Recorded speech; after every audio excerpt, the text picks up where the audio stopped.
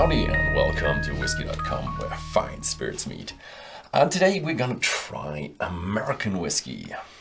Not Kentucky whiskey, it's Tennessee whiskey from the first distillery first registered distillery in Tennessee, the DSP TN #1 Jack Daniels. I actually didn't know that before I had that bottle and so straight in front of me.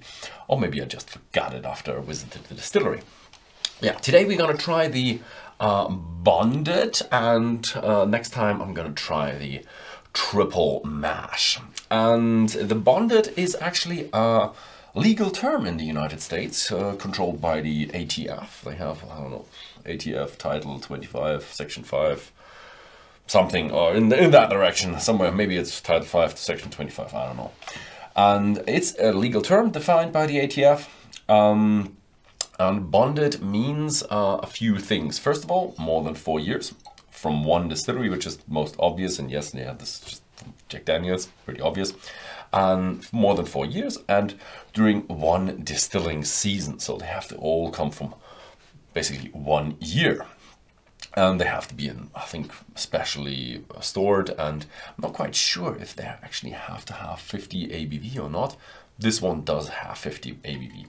Yeah, something with the ABVs is also up in that direction. Also, it's a Tennessee whiskey, also legally protected, but a Tennessee whiskey with a Lincoln County process and new age oak barrels and stuff. Yeah, so. But what we also do know, they actually gave out their recipe, their mash bill, and it's 80% corn, a lot of corn. You could call it a corn whiskey. And it's a 12% malted barley, which is really the minimum malted barley that you need to not use any chemical enzymes for the mashing process. So they want to be a natural product without enzymes, so they use 12% malted barley, which is a good thing.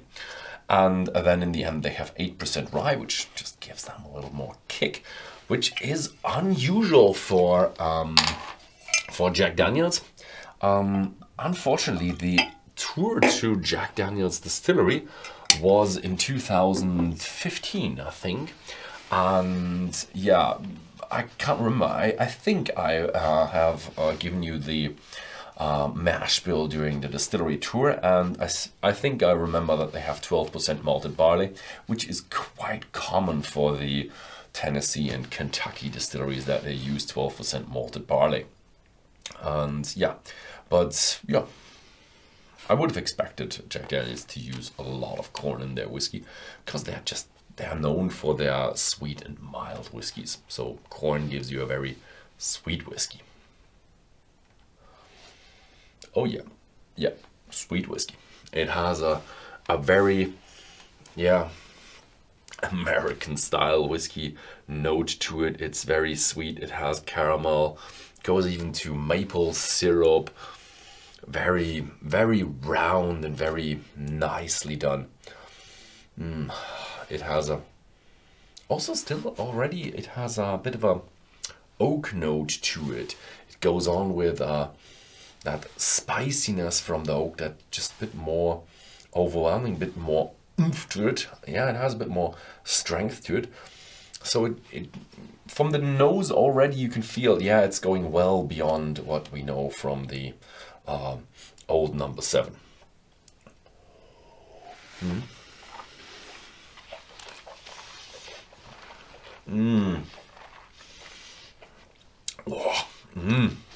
A lot more volume to it.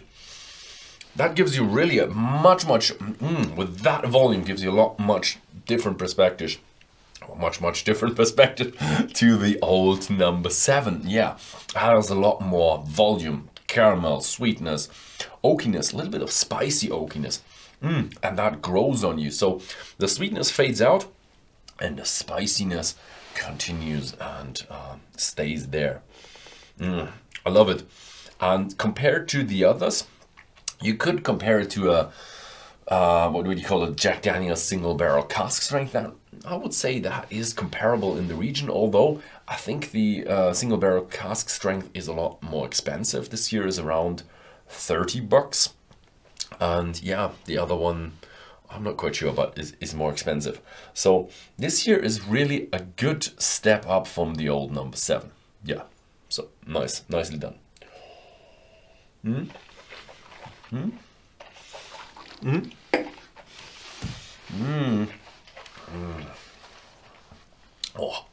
Strength.